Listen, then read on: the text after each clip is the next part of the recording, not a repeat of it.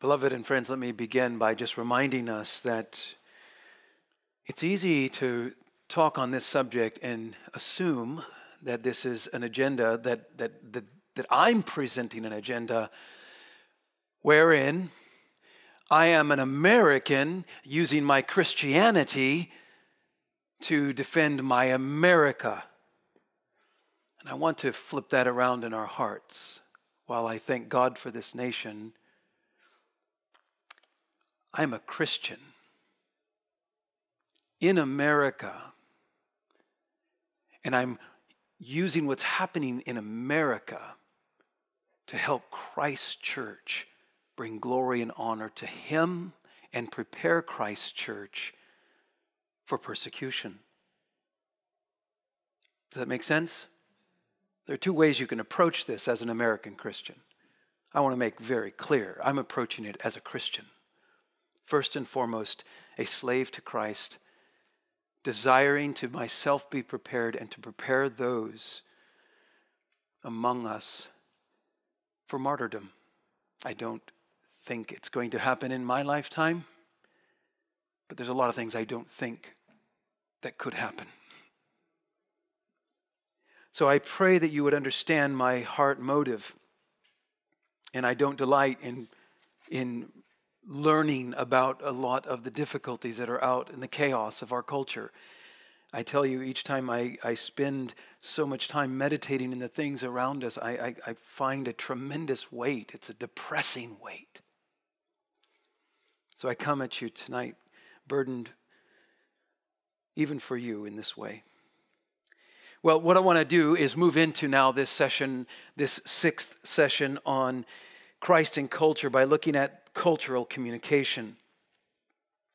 In each of its campaigns, as we've looked at the culture, in particular wokeism, in each of its campaigns, there is a veil of supposed virtue.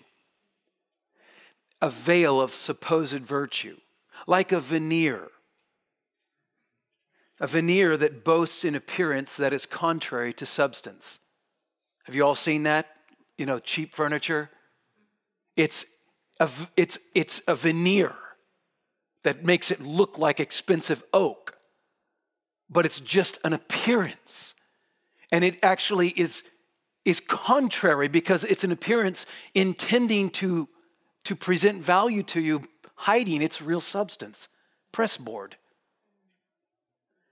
That's the kind of thing we find in this campaign of the culture that's going mad. The icons here of woke's false advertisement have been seen in each of the various categories. We started by considering just what is woke itself, wokeness, and we understand that it's a worldview, that it's a worldview. It's not just one incident here or an isolated issue of racism or addressing the problems in society and concerning justice or a matter of human sexuality. No, there is a worldview that is being promoted. We considered cultural Marxism, and here I want to show you the veneer, because each of these campaigns have a veil of supposed virtue. And so the veneer of cultural Marxism is this is for the good of all. It's for the good of the whole. And you will hear this language, you'll see it on social media, you'll hear it even in commercials and talk radio and all over the media. You'll hear the concept of it's the good for society, it's the good for all. Social justice has the veil of virtue by claiming that this is to advance justice and equity and righteousness among people. In critical race theory, the veneer is again to be against racism. In cultural sexuality, the veneer is love. Love. Why would you oppose love? You see, in each of these cases, the Christian church can easily be duped, because if we look at the veneer and assume that there's a quality there of substance, We have failed. We have been deceived. Of course, we are for the good of society. Of course, we want to promote justice and equity. Of course, we are against racism passionately. Of course, we promote love. We serve the God of love. But let us not be fooled by the veneer. Last week, we looked at cultural sexuality, and I started with the picture of a child being taught and told by all these different voices that if he touches the pan that's scorching hot, he's not going to be burned. And when we read Romans 1 last week, we saw that God reveals very plainly that the evidence is in them, and the evidence is apparent, and they are without excuse. And I suggest to you this is true genuinely in all the categories, but especially sexuality. Nature proves touching the pan would be equal to seeing that a male and a female are designed to be compatible sexually. No other combination. Nature teaches us undeniable truths, no matter how many people tell us otherwise, no matter how many people or what institutions or what voices try to justify a view contrary to reality. I want to start there because what we're dealing with in this session is really a culmination of all that we've considered so far. And we're kind of coming full circle now back to cultural Marxism. We're realizing that in each of these scenarios, in each of these particular categories, that there is a propaganda. There is the promotion of a worldview by means of communication. And today's focus, I want us to understand that the culture communicates to us this agenda in various ways. So let's take a look on page 1. I'm going to, for the sake of time, I'm going to go and skip over quite a few of these things. Let me begin here by saying at the top of words of culture that what you're going to find is a pretext throughout how the culture communicates to us. Always this is the case. There's always a pretext because pretexts hide realities. They hide agendas. They are the veneer. They are the catchwords that draw you in and get your support. They are the things like Black Lives Matter that you can say yes to, and then you take a bite of the bait.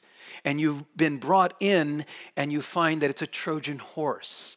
This is the nature of the words of our culture. They have not only hijacked language so as to use the phrase social justice to mean something different. They've not only hijacked language, they've hijacked the voice of culture itself. So that this agenda now, this worldview has taken the microphone of society, and it now is the voice. It tells you what is true and what is not, regardless of if the pan is hot. So here's the nature of what we have, a pretext. And it goes something like this. I'm going to submit to you that this again traces back very definitively to classical Marxism through the means of cultural Marxism, through the Frankfurt School and so forth. And what you find through this tracing, which we'll look at later, you're going to find that really it brilliantly started in our universities. So I want you to get the picture in mind now of termites. And the infrastructure of the next generation of at least this nation is the infrastructure is going to be those people coming into that next generation. And the foundation and infrastructure of the building of the nation, well, it's the lumber that's being provided for that is being milled in the universities. And termites have been actively but invisibly to most eyes, actively eating away at the very structural integrity of generation after generation. We are now in an America that all it took was a little wind of COVID and an opportunity in 2020 when everyone's locked down to see the whole thing starting to collapse. So with that in mind, remember these things are not just today or yesterday or last year, but this is really the consequence of decades of erosion from this worldview. The game plan is revolution. We've looked at that with Marxism. And let me just give you a simple 3-step game plan for how that could work in communication. Number one, you dress in the claim of a noble cause. So you put on the veneer of a noble cause. Second, you exploit every means of communicating that it is a noble cause. And third, you silence all dissenting voices. You catch that? Here's the recipe for revolution in the culture. Number one, you dress in a noble cause. Number two, you exploit every means of communication. Number three, you silence every opposing voice. With that recipe in mind, I suggest to you that's what we have before us. I'm going to briefly just summarize these for the sake of time again. So here we find I first start with history, and what I'm talking about here is revisionism. This concept of the education authorities in our nation and elsewhere going back and taking books like Yale University has had the best curriculum for art, music. There was a specific art, music history, and they completely took the book off the shelf because it gave too much attention to European art. And they replaced it now with curriculum that exalts all kinds of other art and downplays European art. Just a simple example, not necessarily harmful in and of itself, perhaps, but here's the issue. It's denying history. And so you go through, and whether benign or very maliciously, you rewrite history. And it's very true that if you rewrite the past, you can control the future. The way to revolution is to basically cause people to forget their legacy, their roots, and to rewrite history for them so they can commit the same errors again. So communism can be good. So rewriting history is a very important feature in the words of our culture, and it's everywhere, everywhere.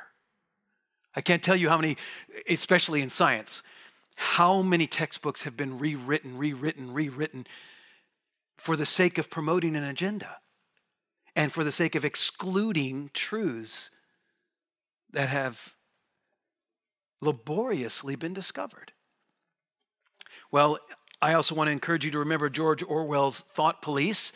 I would encourage you to, read 1984 because Orwell had a prophetic insight in terms of what is happening in our culture and specifically in the area of revisionism of history. Right? Do you remember the characters there? I don't have time to get into it, but fascinating fictional portrayal of how they had to rewrite history. Literally, they had factories to take in and destroy all history and rewrite it. Well, we see that in the destruction of monuments because these monuments were not limited to figures and representations of racism.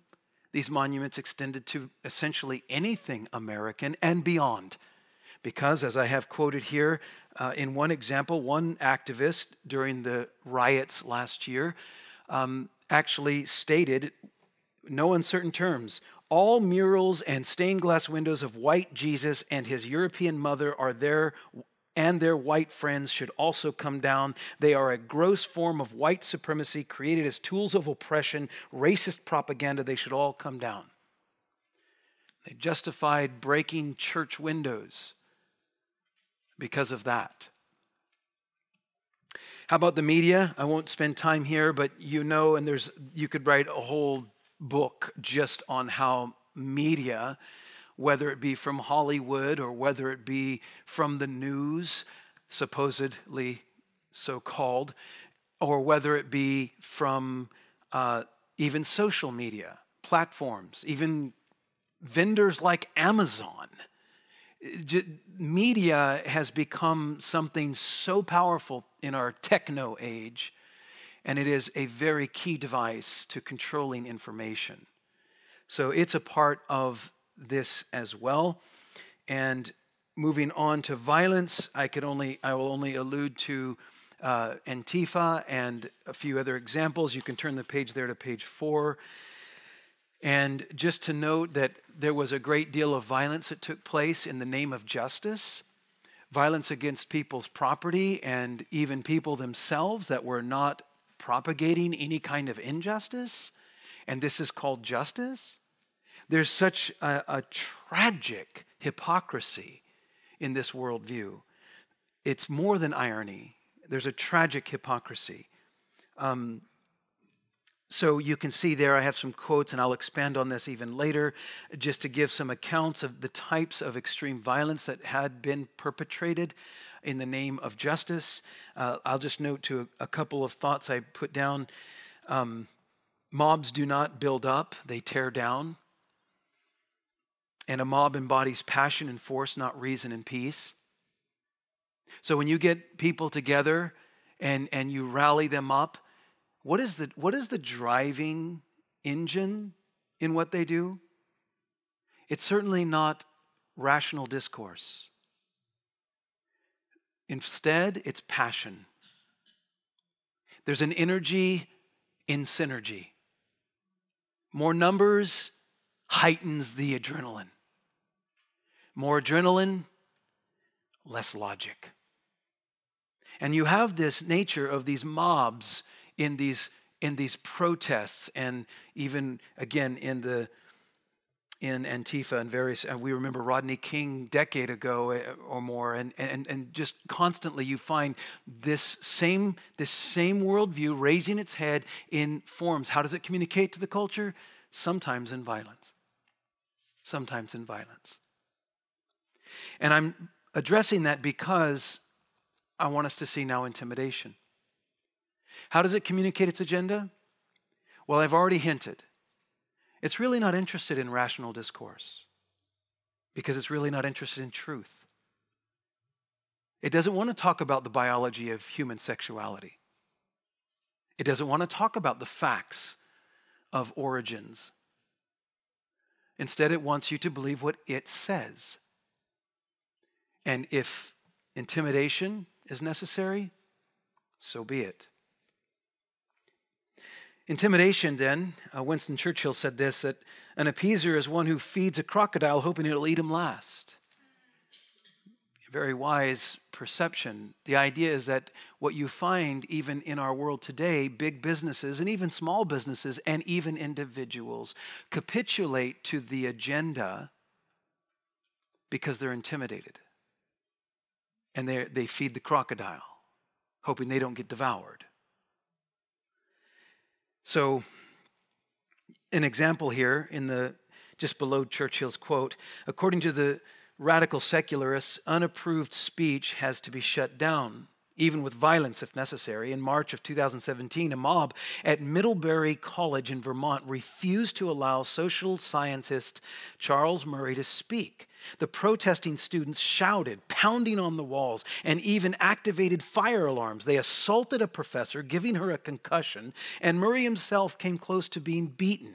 His research reached conclusions about race, the welfare system, and the American experience that did not meet the criteria of the thought police. It didn't meet their ideology. Now you got to understand, Murray is a otherwise respected social scientist, and he was invited He was invited to the college to speak. But this activist group cannot tolerate what he has to say. So they don't discourse, they resort to intimidating violence. Violence and intimidation have displaced rational discourse. This is my proposition. Another example, in 1973, homosexual activists persuaded the American Psychiatric Association to remove homosexuality from its list of psychiatric illnesses and reclassify it as normal behavior. Did you hear that? It used to be on the books as an illness, a mental illness. So what happened to that? Well, it was changed. It's no longer. Was it changed because of some scientific study? Was it changed because of evidence? Was it changed because of a new discovery? No. It was changed because of intimidation.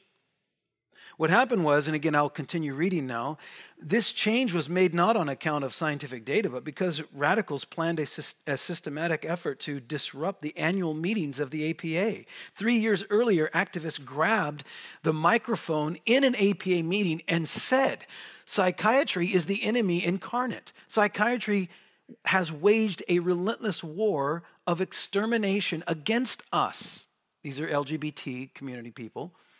You may take this as a declaration of war against you.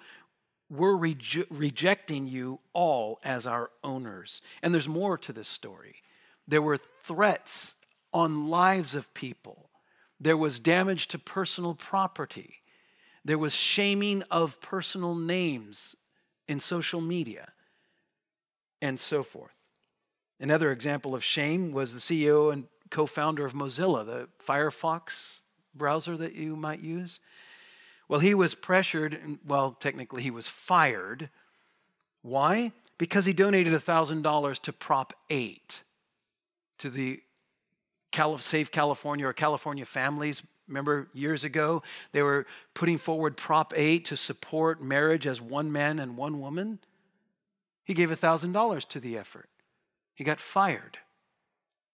That's his private business. That's private. That company has nothing to do with it. But why did the company do that? Well, because the LGBT community came around and pressured the company, and threatened personally until finally he was fired. They denounced him as hateful and a bigot. It reminds me also of our very own beloved Aaron C. Wall, astrophysicist. I'm a little bit biased because I like physics. But do you remember, if you were here, we had Aaron Wall here literally just weeks before he moved. And Aaron C. Wall, if you don't know his name, you can look it up later, but he is presently the foremost brilliant mind for astrophysics, and his primary focus is on black holes. So he right now is the most advanced research scientist on black holes in history. And he is presently living in England and lecturing at Cambridge University. But let me tell you the personal story. I went to have dinner with him one night and picked him up in the car. He sat in the back, and I remember asking him, so how was the situation? Because I had heard that when he went to visit Cambridge, when they made the offer to him before he came back and talked with his wife and decided to move there, the issue was that there was a massive pushback. So much so that the BBC came, and there was protests of over 70 students. And let me just give you kind of a summary here.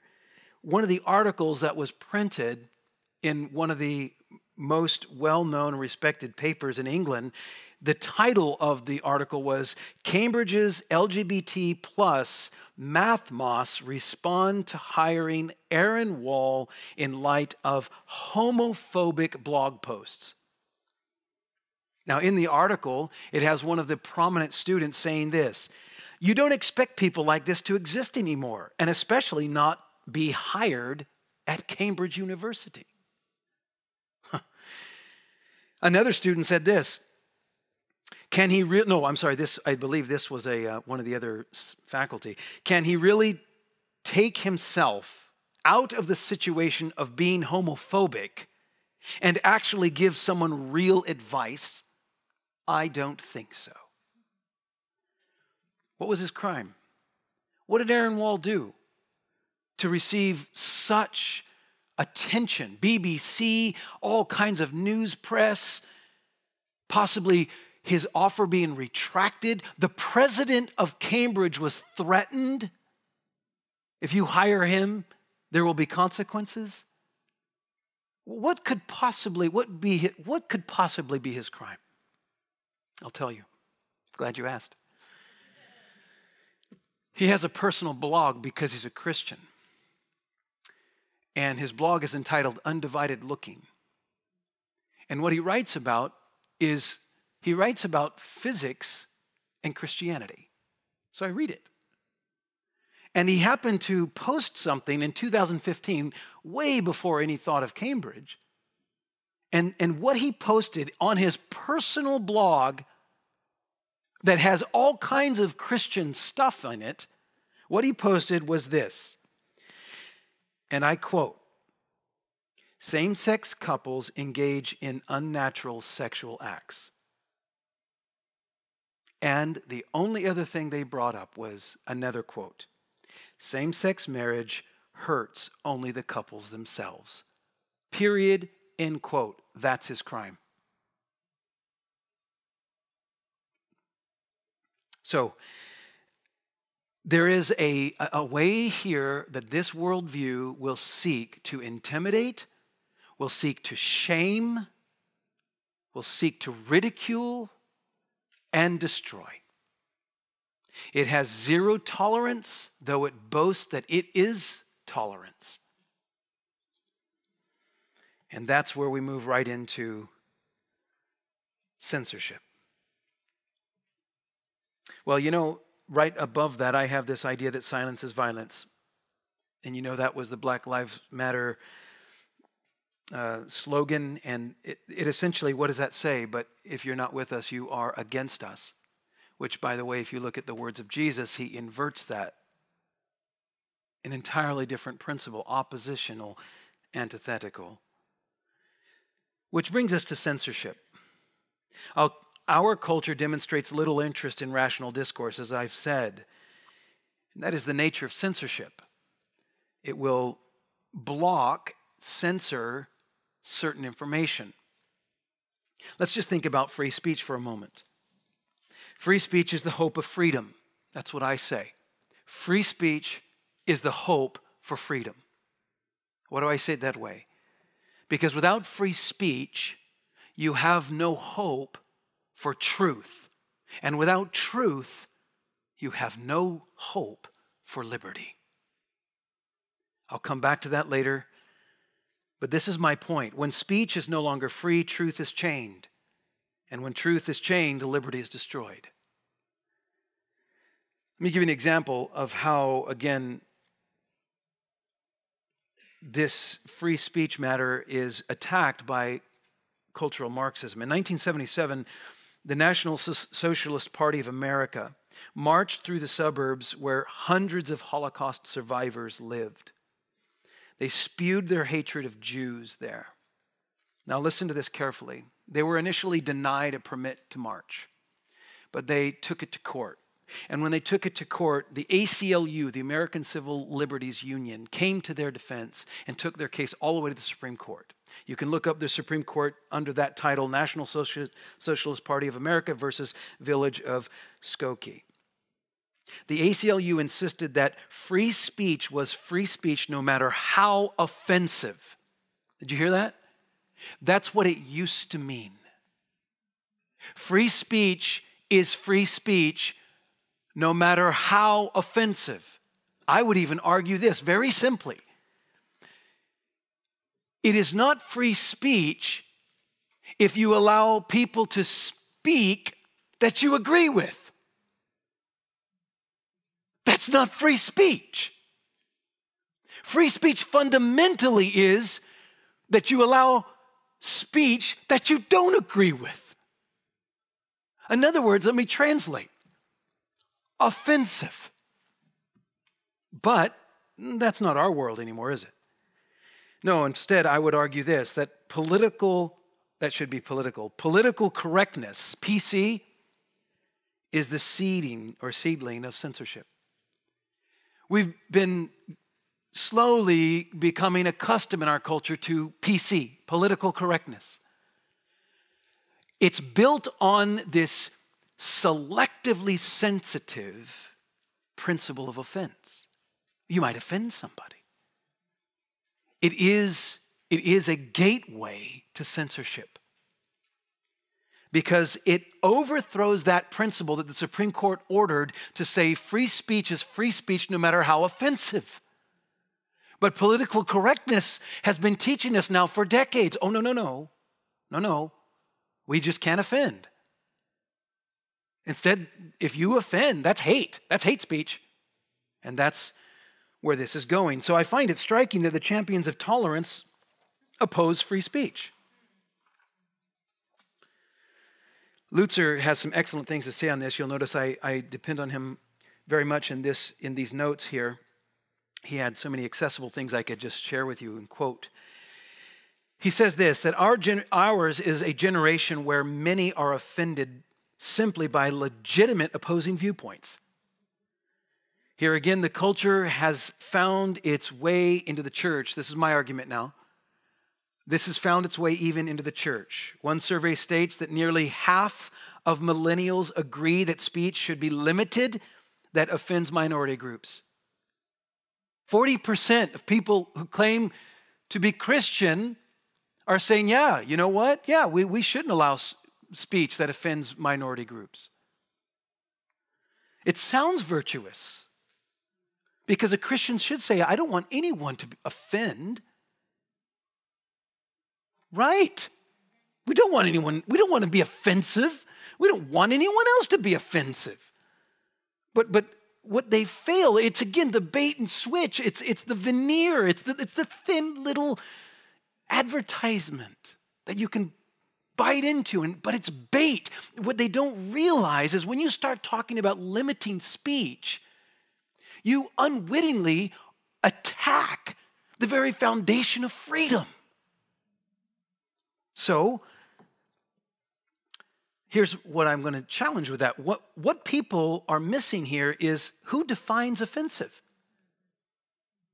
Right now, you might agree with what they're saying is offensive. But 10 years from now, you might not. Who defines what is offensive? That which qualifies for hate speech is growing, by the way. And I've already read in several places that there is already hate speech laws passed in Canada that a pastor cannot speak against homosexuality. It's hate speech. For example, to assert that there are only two genders is considered offensive and is in some places already counted as hate speech. Those who boast most of inclusiveness are most exclusive to those who do not agree with them. Now here's where I want to tie it back to cultural Marxism so that we can see the connections. Marxist philosopher Herbert Marcuse, in no uncertain terms, wrote this: the restoration of freedom, now this is in his ideology as he's projecting out the utopia that Marx promises. He says the restoration of freedom, meaning we, in any what he calls capitalist system, we are not free. Okay, that's what an oxymoron. Free market, not free. Okay, so here we go. He says, the restoration of freedom of thought may necessitate new and rigid restrictions on teachings and practices in the educational institutions, which, by their very methods and concepts, serve to enclose the mind within the established universe of discourse and behavior. Okay, that's a mouthful. What he simply means is sort of double talk. He's basically saying very plainly, our version of freedom requires rigid restrictions imposed on everyone for what they can think and say. And thereby, we need to rope the mind into a certain universe of thought and behavior. That's a Marxist. That's what he's saying that all people in the world should have and pursue. Reflecting on Marcuse, the editorial director at the American Institute for Economic Research, Tucker, says this: Marcuse says that if you oppose policies like Social Security or Obamacare, you should be denied the freedom of speech and assembly. You should be shut up and beat up. The path toward true freedom is through massive, real-world oppression. If you have the wrong views, you have no rights. Okay, do you see how this moves now? We're talking, it's not about views anymore, it's about one view. You have to have this view. You have to have the woke view. If you don't, you have no rights. Lutzer cites Marcuse indicating that he, quote, wrote that he must put an end to the liberal creed of free and equal discussion and to be militantly intolerant. Did you hear that? Militantly intolerant. There's the command from a Marxist philosopher. David Horowitz, who knows Marxism well, he is one who suffered under the regime of the Nazis. Listen to what he says. He talks about how this played out. Either him or his family, I just know that he suffered under its darkness. It says this: to respect oppressors' rights is to support the injustices they commit. If social justice is to be achieved, one must suppress the perpetrators of injustice by depriving them of their rights. That is why progressives, cultural Marxists, are so intolerant and seek to suppress the free speech of those who oppose them. You see, let me translate. His point is, their thinking is that, well, the dominant is the oppressor group, and the oppressor group controls what is said. So it's actually virtuous to censor, because what you're doing is you're virtuously stopping the mouth of the oppressor and giving voice to the oppressed. So that's the mentality behind justifying censorship in our day. It's to shut the mouth of the oppressor group and to give exclusive voice, at least that's the ideological paradigm, to give exclusive voice to the oppressed group. Well, in 1997, psychologist Nicholas Humphrey gave the Oxford Amnesty Lecture for that year, the purpose of which was to argue in favor of censorship. You hear that?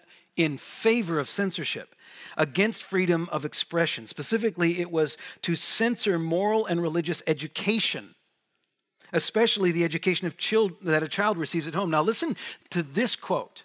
Listen to what he said in his lecture. He told this to Oxford University. Children have a right to children have a right not to have their minds addled by nonsense. And we, as a society, you hear that? We, as a society, have a duty to protect them from it. So we should no more allow parents to teach their children to believe, for example, in the literal truth of the Bible, or that the planets rule their lives, than we should allow parents to knock their children's teeth out or lock them in a dungeon. 1997. Now, I want to make this very clear. The importance of communication is vital to any multi-party system, to any society. Communication is vital. How are conflicting views, if we have different views in our culture, which we do abundantly, How are they resolved? Communication. So if you begin to throttle, control, censor, shut down communication, how do you expect to resolve conflict? You don't. This mechanism is a mechanism of force. It's a mechanism that itself is thoroughly oppressive. With that in mind, wokeness is not interested in truth, resolution, and peace. Victory by whatever means is closer to the aim. In fact, one has well said that speech is a weapon in the conflict between groups that are unequal. Now Salman Rushdie, a writer, he lives under protection because he exposed some of the things in the Quran, and some radical Islamists are seeking to kill him, take his life. And so he lives now in hiding and under protection. He writes this. Listen to what he says. Very important, because what he's saying is he's speaking from the experience, and what I'm skipping over here is a lot of thought that deals with other worldviews like Islam. Islam does not believe in free speech. In fact, Islam is trying to persuade the UN to pass international law against free speech on the basis that some, quote, free speech would be blasphemy to Allah. So he knows that system, and he knows that free speech is not at all acceptable to Islam. He's now in America, and he has come to appreciate American value. Wittingly or not, I don't know if he understands the Christian principle behind it, but here, nevertheless, this is what he says, and it's brilliant. He says, the idea that any kind of free society can be constructed in which people will never be offended or insulted is absurd. He goes on, people have the fundamental right to take an argument to the point where somebody is offended by what they say. It is no trick to support the free speech of somebody you agree with or to whose opinion you are indifferent. Now this is a key sentence. The defense of free speech begins at the point where people say something you can't stand. If you can't defend their right to say it, then you don't believe in free speech. You only believe in free speech as long as it doesn't get up your nose. And we know what he means. Again, like Jesus said, if you love those that love you, what is that? If you give free speech to those who agree with you, what is that? No, free speech is proven essentially when there is strong disagreement. And I'm going to have to skip this. The cancel culture, where they're pulling books, they're pulling products, renaming football teams. This is the way this worldview communicates. It has to revise and cancel because it has the mic. And it's telling you what is right and wrong. And people everywhere, including football team owners, are capitulating. Just remember the thread that connects them. So let's look at that next page, page 8, the thread that connects them. The common thread. These are the tactics used to advance a cause in a culture. All of these are the tactics. Os Guinness traces the historical development of Marxism from its classical roots to its cultural fruits. I'll let you read that later. Let me just give you a couple of other examples. I remember in science, I had just recently came out of the lab not long before this. And so in 2008, Ben Stein came out with this documentary called Expelled. Do you remember that?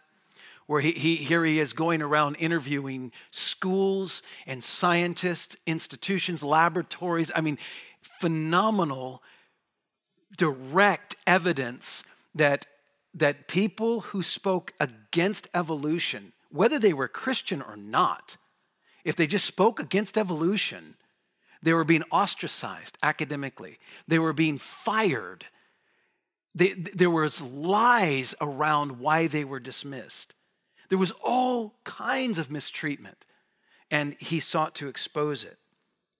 I remember, for example, too, these things happen where it's hush-hush. We used to do X Club here.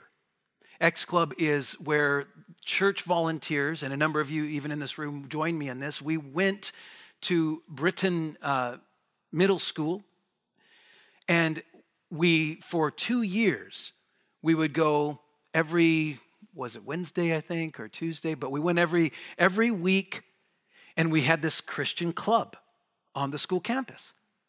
And I taught these little kids, and I had some other helpers teach, but I just loved preaching to these little kids. We had this time where we brought all kinds of activities, did things on the board, showed them slides. It was so amazing. Totally a voluntary Christian club. There was also an Islam club on campus. Now watch this. We got in the first year, it was great. But then that principal was dismissed. The new principal comes in. Before we could start the school year, he wanted to talk to me. And immediately he had concern about our club. He let us continue for a while. And then we got the notice. And he basically told me, we can't have the club anymore. And he didn't tell me why. He just said, well, you know, it was all this language about, well, the school board and funds and da-da and da-da-da and everything else, just completely irrelevant. I said, all right. We backed out, and then I checked months later, and the Islam club was still going. Now, I suggest to you, these are some examples of how the culture communicates its agenda. It's happening everywhere. With that in mind, I need to bring us to a close. I want to take you to the words of Christ, please, and understand now what does Christ say about these things? Well, let me begin by saying that the Lord reveals to us very importantly that communication is a premium. He reveals to us that words themselves have tremendous power. You just remember these few statements. Proverbs 10:20. The tongue of the righteous is choice silver, the heart of the wicked is of little worth. 11:9. With his mouth the godless man would destroy his neighbor, but by knowledge the righteous are delivered. 11:11. By the blessing of the upright a city is exalted. You hear that? There'll be prosperity even within the land when people use their communication rightly. And the integrity and the righteousness is indexed by God and not men. Then it says, but by the mouth of the wicked it will be overthrown. In 12:18, there is one whose rash words are like sword thrusts, but the tongue of the wise will bring healing. 17:10, a rebuke goes deeper into a man of understanding than 100 blows into a fool. You can become very frustrated trying to deal with the culture and communication, especially this craziness of back and forth on social media. It is like 100 blows, and you get nowhere. In 18:21, Proverbs 18:21, death and life are in the power of the tongue, and those who love it will eat its fruit. Death and life in the power of our communication. I want you to think about that seriously. Now I want us to think about the power of how the culture communicates. Either death or life. The power of how you communicate. Death and life. And I want us to think now about the basics of what we've covered tonight. And what we've covered is this idea of how things are said. Violence, intimidation, shame, slander, ridicule. We've discussed what is said. If you're not with me, you are against me. And it's this content that is the only true content. And we've discussed also not only how something is said, what is said, but we've also discussed, well, the truthfulness of the content. Is it true or not? And I want you to remember, in terms of how we think about the words of Christ, our Lord places the highest premium on truth. He says things like this in 12:17 of Proverbs, whoever speaks the truth gives honest evidence, but a false witness utters deceit. 12:19 and 20, truthful lips endure forever, but a lying tongue is but for a moment. Deceit is in the heart of those who devise evil, but those who plan peace have joy. Ephesians 4:15, that the church is to speak the truth in love. Speak the truth in love. There's all of our categories right there. The way we are to do it in the manner of love. What we are to speak, truth. Truth. Truth. In verse 25, therefore, having put away falsehood, let each one of you speak truth, the truth with his neighbor, for we are members one of another. We are also to speak gentle. A soft answer turns away wrath, but a harsh word stirs up anger. And I have many more.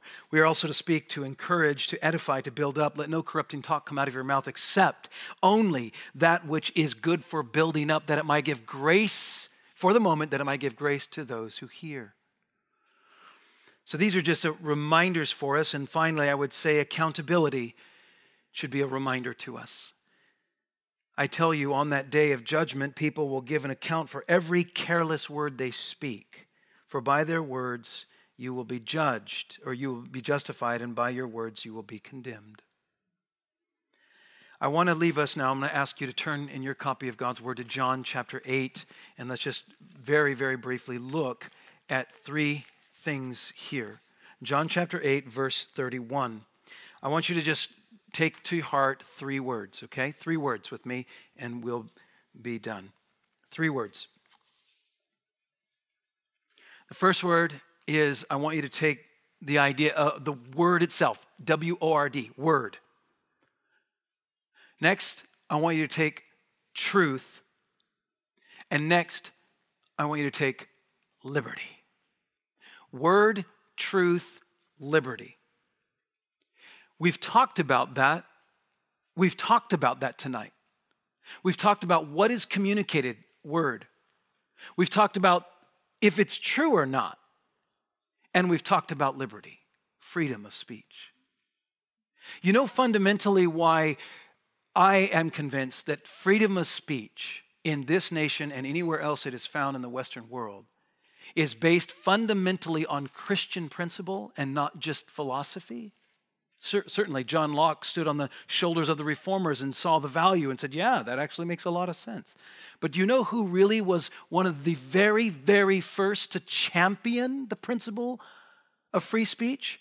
Modeling it for the world to see? Well, we just celebrated the other day. At the Diet of Worms, 1521, Martin Luther stands before the council and the emperor of the most powerful kingdom in the world. And they charged him to take his life if he would not retract what he said. Not what he did, what he said. And Martin Luther came forward with this statement that I do not agree with the authority of popes and councils. Did you hear that? That's making a statement. I don't buy the agenda. I don't buy the propaganda. I'm not bound. My mouth isn't bound by what you tell me is true. And he gave them two grounds, I believe, one primary and one secondary. Primary ground, the Word of God. Secondary ground, conscience, which he also called reason.